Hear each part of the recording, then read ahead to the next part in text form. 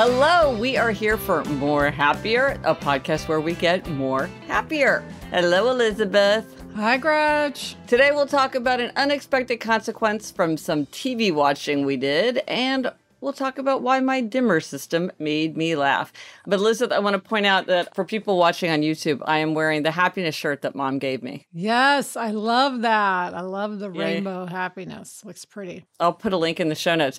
And also, I want to report on the great More Happier debate. Yes. Several people emailed to say, no, I get it. I think it's funny. Keep it up. So Potato, Gretch. You know? I guess we'll just feel our way as we go. But speaking of more happier, what is something making you more happier, Elizabeth? Okay, something making me more happier is my smile necklace. So you're wearing your happiness t-shirt. I am wearing my smile necklace. For anyone on YouTube, to show it, it's a Tiffany smile necklace. Oh, and I'll put a photo in the show notes too for somebody good. who's not on YouTube. Yeah. And this was Adam and Jack's birthday present for me. And I love it because one, I love necklaces. And two, Yes. It was very thoughtful of them to get me the smile necklace to go along with our happier podcast. So I just thought it was such a thoughtful gift. Well, one thing is Adam gave you a necklace maybe 10 or 15 years ago that has a circle on it that you wear all the time. Yes. He's good at picking out jewelry you like. Some people love a theme. Like, Elizabeth, you love a theme, and you're giving me a salt t-shirt and a ketchup t-shirt and a color spectrum stationery and all this. But Adam, not so much. This is kind of an unusual move for him. Yes. And can I just tell you something funny, Gretch?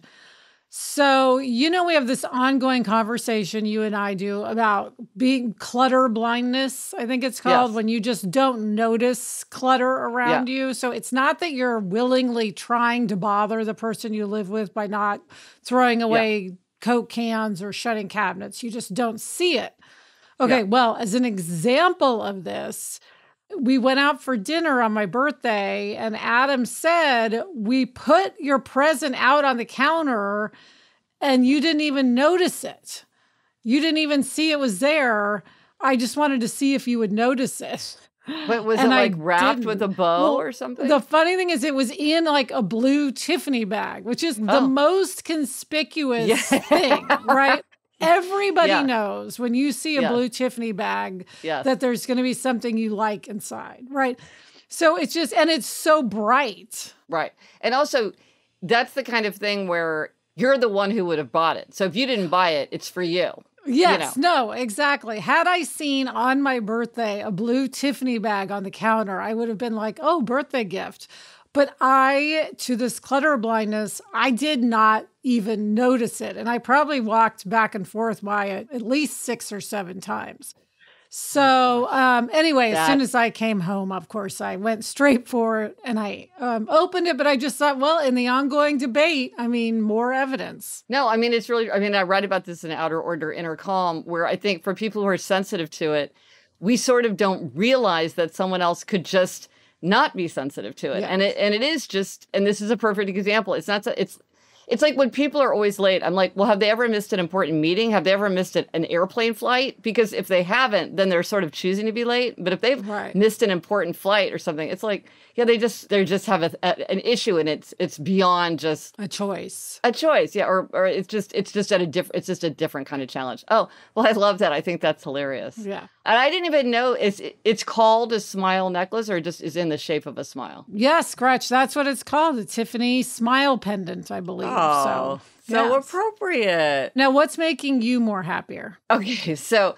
Eliza graduated from college, and she has all these friends who are like doing a million cool, interesting things. And some of them are trying to make a movie together. And she's friends with a woman who's an actor in this independent movie that a bunch of kids are making. So she happened to be coming to our house. Apparently, our living room, she thought would be perfect as a location for a scene, an important scene in the movie. So, she asked Eliza, and Eliza asked Jamie and me, could they shoot in our house? And I was like, sure. But Eliza's like, hey, look, this is serious. This isn't somebody with an iPhone. They're going to have lights. They're going to have cameras. There's going to be multiple people. It's going to be a whole day. It's going to be a big production. And I was like, Sure, that's fine. That's great. Just tell me the day in advance and we'll figure out how to get them in our building. Because getting in and out of our building, Elizabeth, as you know, is a little bit of we don't have a doorman, so it's a little bit of a thing. So sure enough, they come and it's, I don't know how many people, at least 6, maybe 8, maybe 10, tons of equipment. Elizabeth, you can imagine what, lights and clips and stands and booms and all sorts of stuff. We just stayed out of their way. So anyway, so they come, they do the whole thing, they get everything out, and very politely and considerately, they left a card, like a thank you card, where they all had signed it. You know the way you do if you're in an office and everybody writes a little birthday message? So it was like, thank you for letting us use your apartment. So they did that. And the thing that cracked me up was somebody who said only, you had a lovely dimmer system. And it just cracked me up because we do have I love dimmers. I just like love dimmers. And when we moved into this apartment, when we did any renovations, I was like, let's put everything on dimmers. And all the lights in our living room are on dimmers. But nobody appreciates this. Nobody noticed this. This is just my idiosyncratic thing. But I thought, here's this guy. I knew it was a guy because he signed his name. And I was like, here's somebody for whom my dimmer system made his life so much easier, and he appreciates it. I just cracked up. So I called Eliza, and I was like, oh, this one line really made me laugh. And she said, when I saw that card, I knew that would crack you up. Oh, that is so funny. And I'll put in the show notes, I'll put images, because just seeing it in his handwriting, because everybody else is like, thank you. Oh, what a lovely home. We so appreciate it, blah, blah. And it was just, you had a lovely dimmer system. I mean, it just cracks me up. He's probably in charge of lighting, I'm guessing. Oh, yeah. Used your dimmer system in some way that made his life easier. I'm guessing, right? Right? It's got to be, because who else would even notice? Yeah, exactly. Funny. That's so funny. Made me happy that our apartment could come in handy. Well, we'll have to see. I want to see that scene, of course, Gretch. Oh, yeah. Someday. I know. I hope they let us know. Yeah. Maybe we'll get a special thanks at the end of the movie, Yes. Yeah. Okay, coming up, Gretchen and I are going to share some unintended consequences, some good unintended consequences. But first, this break. So, Elizabeth, you told me to watch the Get Back documentary, the Beatles documentary. And of course, I resisted it. And then finally, I watched it. Then I was obsessed with it. Watched more documentaries, read some books, can't get enough. So fascinated by the Beatles, listening to their music. I think it's fair to say that you and I did not anticipate how enthralled we were going to become with just like the Beatles and their process. We're not huge Beatles fans. We're not. I love the Beatles, but it's really watching their creative process that I think drew both of us in and just, as you said, enthralled us. So all of this was happening, as our listeners know, because I think we've talked about it at least 5 times. Yes. I'm sure everyone's sick of hearing it. Yeah. But then a couple of weeks ago, Chuck, our wonderful podcast producer, mentioned that he was going to see Paul McCartney. And you and I, not being totally attuned to the music scene, didn't even realize Paul McCartney was touring. And we started looking up dates and realized that he was playing in New Jersey the first week that Jack is out of school. And I have to say, I just looked it up out of idle curiosity. Just the idea that Paul McCartney is touring, he seems sort of beyond the realm of being able to show up someplace in person. Though actually now I realize I was at a restaurant 5 years ago and Paul McCartney was there and I didn't think much of it. Now I would be like, oh my gosh, this is Paul McCartney. But the idea that he was on tour blew our minds. But then, Elizabeth, you get the gold star because you had this extraordinary idea. Yeah, I was just thinking I really would love to go see Paul McCartney. I missed him in LA. And then I thought I really also would love to go to New York. Yeah. And I thought Adam would also like to see Paul McCartney. Maybe Jamie would like to see Paul McCartney. Yes. So I said, why don't Adam and Jack and I come to New York? We'll stay with you a few days. And then the 4 of us can go to see Paul McCartney. And that's exactly what we're doing. And I was thinking about it in advance. I'm like, that's a lot because we've got to buy tickets. You've got to get plane reservations, the timing has to match up. It just seemed like a lot of logistics, but actually it wasn't that complicated because once you knew the date of the tour and Jack getting out of school, it was those were the key things. And those were both known. We knew those. Yeah. You know what's good about it, Gretch, is we have not had one of our sister adventures in a long time, really, I think, because of COVID. So we had our whole like podcast live tour we did. Yes. Which was like adventure after adventure after adventure. Yes. And then we didn't see each other for like a year and a half at all, I don't think. So we haven't been able to go out and do anything really fun. Yeah, because like, remember like wandering around Minneapolis? I we had know, so much fun. Like so Detroit, great. We were like, we just parachute into these places, walk around, see all this stuff that we didn't know about. Yeah. So I'm glad we get to have a sister adventure. It'll be fun to go with Adam and Jamie. Yes. And we can cross it off the bucket list. And then I'm excited because, you know, Jack and Adam and I haven't been to New York for a while, so we'll get to do stuff. And June should be a gorgeous time to be there. And it's just celebrating the beginning of our summer. So it all worked out well. Yeah. But anyway, had we not, the point of the unintended consequences is, had we not watched that documentary and then had our whole obsession, we never would have even done this. And one thing I'm really excited about, Gretch, I found out online that because, you know, we both love I've Got a Feeling, that song that they show the Beatles playing on the roof of their building at the end of the documentary. And in this concert tour, Paul McCartney sort of does a duet with John Lennon from the documentary singing it. So it's like you see the two of them together. So I'm very excited for that moment because I know we both love that song. Yeah, and it's our song. It's song for the summer. Yeah. Yes. Oh my gosh. And then after this, hopefully, we'll never mention the Get Back documentary again. I'm sure people are sick of hearing about it. We'll see. I feel like could keep going potentially, but it could. Time will tell. Gretch, what is our spotlight on a tool this week? Okay, so I often talk about the four tendencies, whether people are upholders, questioners, obligers, and rebels. And as always, if you don't know what tendency you are, you can take the quiz at GretchenRubin.com/four tendencies, FOUR tendencies. It's free, it's quick, like 3.5 million people have taken this quiz.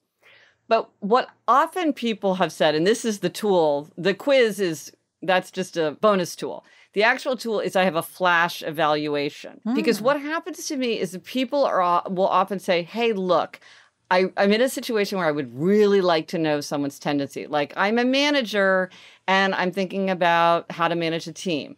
Or I'm a teacher and I'm having challenges with a particular student and I want to get some ideas for how to move forward. Or I'm a doctor or a physical therapist or a nutritionist or, you know, a trainer, a physical trainer. And I want to tailor my approach to somebody because I feel like whatever I'm doing isn't quite working. And I think if I knew their tendency, I would be able to do a better job. But I'm not able to ask them to take the quiz, either because it's like we don't have time to do that. Or, you know, some people don't want to take a quiz. And I will often say rebels are like, I'm not going to take a quiz just because you tell me. Questioners are like, why am I going to waste my time taking this quiz? Whatever.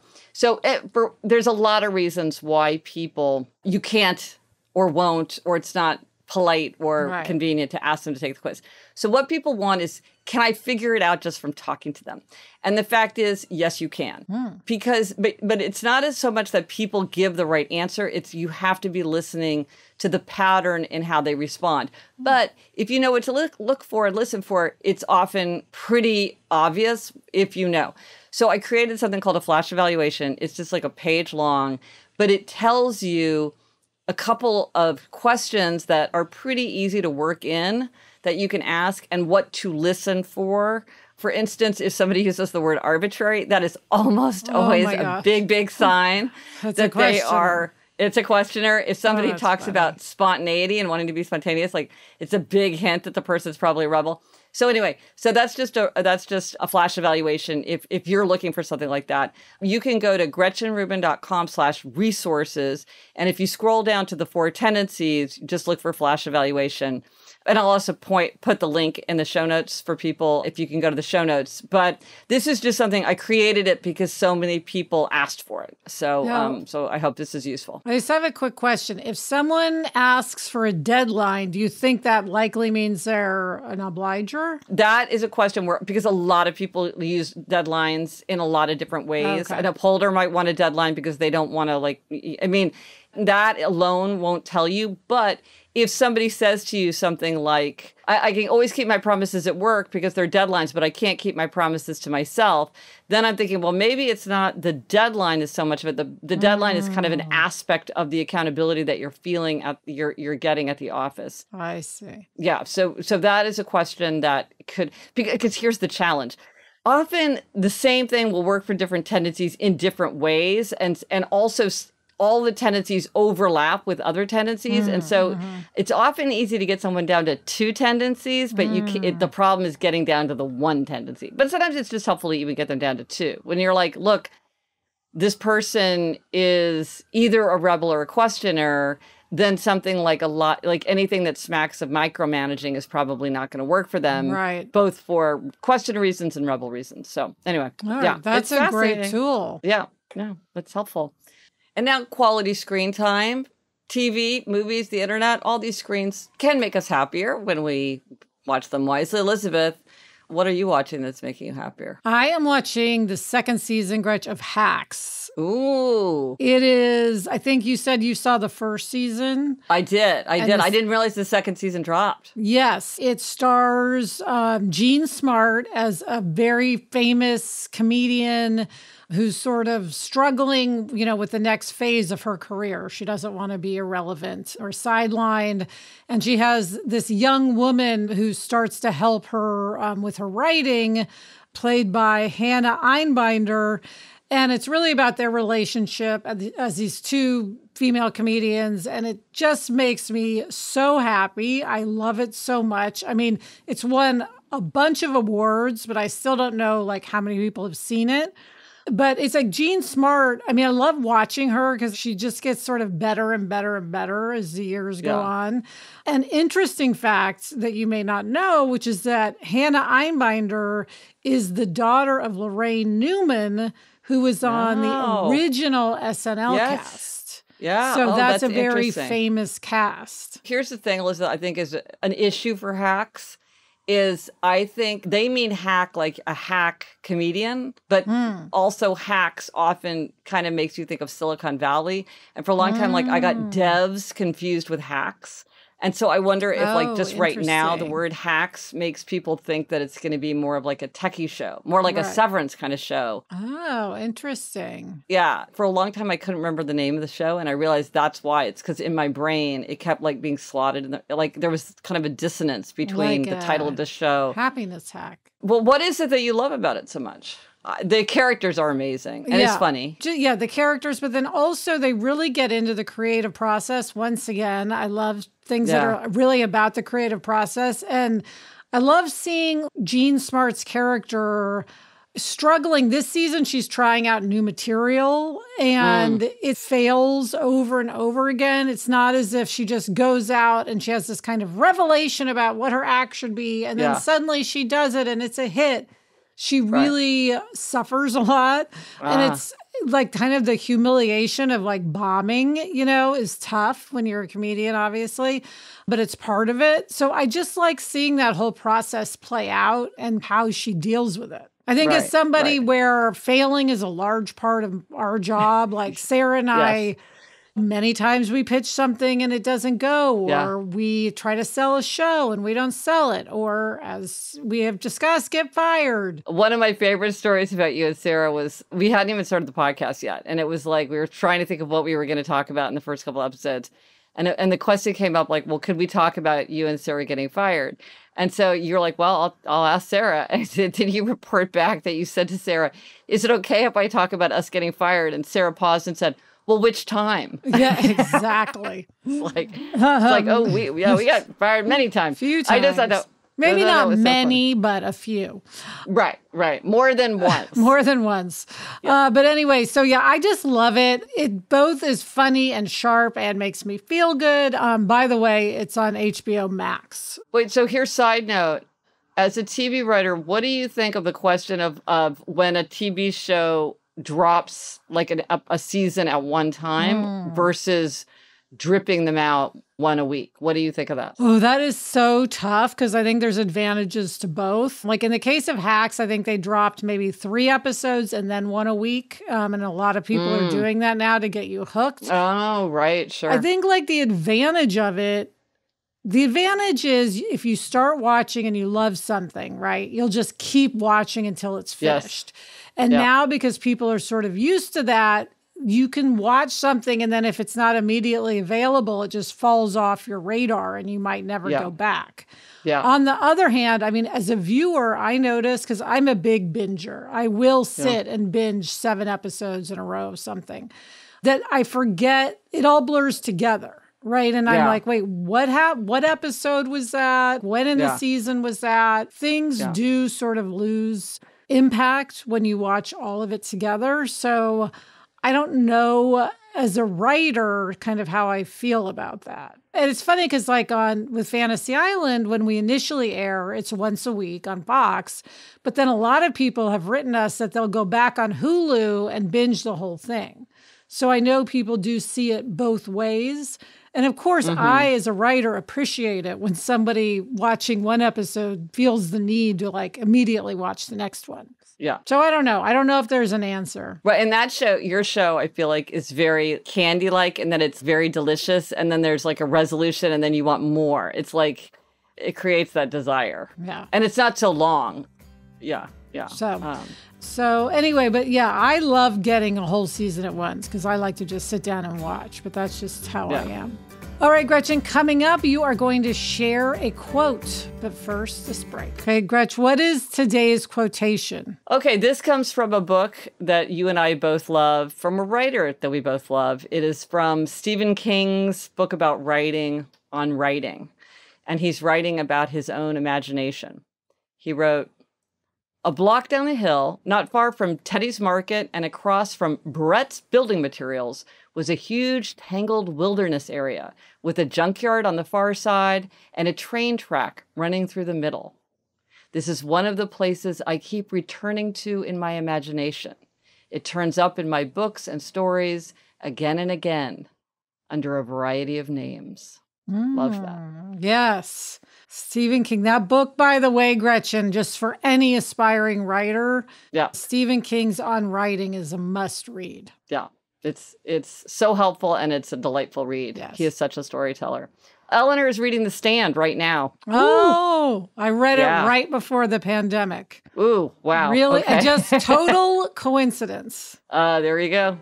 So Elizabeth, are you feeling happier, more happier, just happier? I don't know. How are you feeling? I'm definitely feeling more happier, Gretchen. I'm definitively more happier. I'm feeling happier. Okay, we got both. Okay, good. There we go.